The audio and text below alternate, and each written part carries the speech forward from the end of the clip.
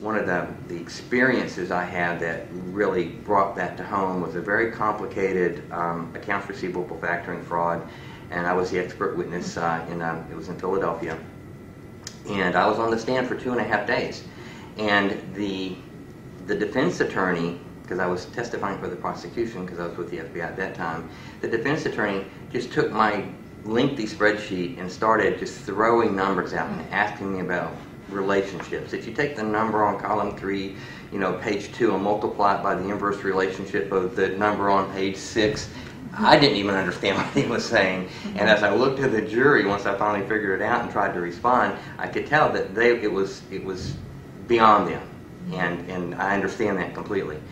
And they ended up finding that person not guilty. One of the few times that happened in my career.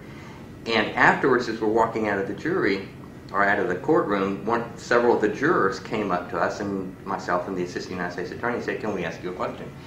And the response was, "Well, it depends. We really are not supposed to have contact with you. However, it depends on what your question is."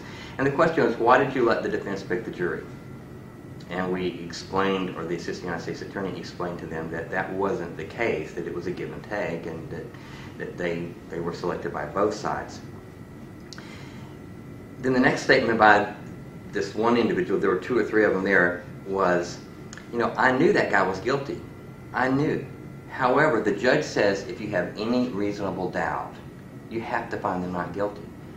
We polled ourselves, and the highest level of education of anybody on this jury was 12th grade. We did not understand what they did. How can you not have reasonable doubt if you don't understand what they did? And that was a great lesson for me, that I need to make sure that, because experts, no matter what area they're in, they can get so out there in their interpretations and their opinions and what they've done to come to their conclusions and their opinions, that they can lose a person that doesn't have the same background.